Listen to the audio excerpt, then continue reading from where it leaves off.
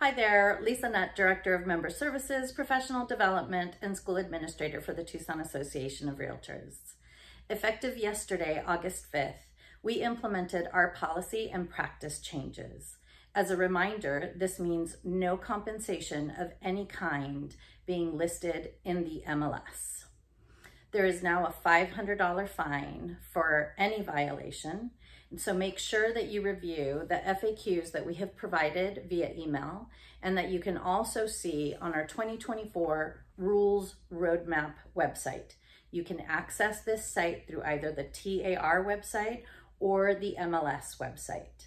We've also uploaded revised forms through our MLS intranet.